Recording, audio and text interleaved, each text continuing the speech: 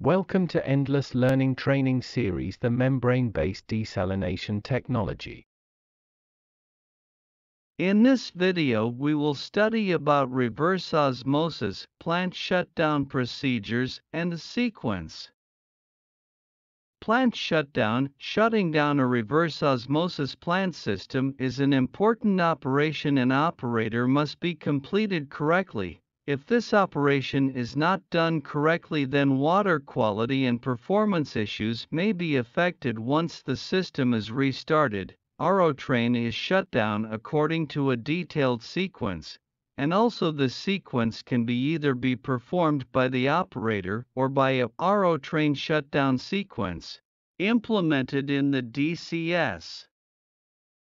Reverse osmosis plant shutdown procedures: shutdown of RO system with flushing, shutdown of RO system without flushing. Shutdown of RO system with flushing: flush the system by RO permeate water. Ensure that the concentrated water is completely removed from the pressure vessel. At this time, concentrated water conductivity equals permeate water conductivity. The flushing is done to avoid any scaling and fouling of the membranes when the RO unit stop. RO system shutdown sequence of without flushing. Shutdown sequence during RO train in full load operation. Shutdown sequence: Step 1. Close the feed control valve FCV1 gradually to decrease the feed flow and thus the permeate flow. Shutdown sequence: feed flow start decreasing gradually. Shutdown sequence, Step 2.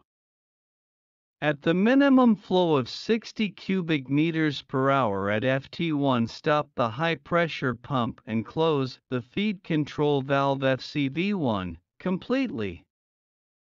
Pressure in the RO system will drop slowly to around 28 bar. Shutdown sequence: the recovery will decrease to 0 and thus also the brine concentration is decreased already to feed levels. Shutdown sequence: continue low pressure and high pressure PX flow for 2 minutes to flush out the concentrated salt solution with feed water. The HPPX loop is still operating. Shutdown sequence, Step 3. Decrease the frequency of the booster pump gradually and stop the pump at 20%. Shutdown sequence, Step 4. Decrease the flow through the brine control valve FCV2 gradually and close finally the valve. Shutdown sequence, Step 5. Close RO inlet valves V1 and PX inlet valve V2. Also close permeate valve V3. Reverse osmosis plant shutdown sequence completed. Note: depend on shutdown duration preservation and RO flushing to be done on regular interval.